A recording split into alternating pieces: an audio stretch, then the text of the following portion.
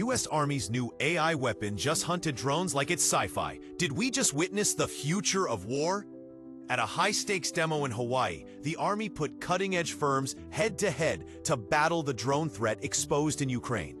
The ZeroMark system used AI to lock onto and hit a 6-inch drone at 500 yards, as easily as blasting a billboard. Precision like this means even small, agile drones can't hide. The Pentagon's rushing to field systems like ZeroMark across the military. Army General James Mingus says, "We can't wait. The drone threat is real and growing." Picture this: a swarm of enemy drones stopped cold before they break through U.S. defenses, because ZeroMark caught every one. Could ZeroMark flip the balance in drone warfare? Drop your predictions below. Game changer or just the beginning? Next-gen battlefields might be decided by AI aim, not just firepower. Are we ready for war at machine speed?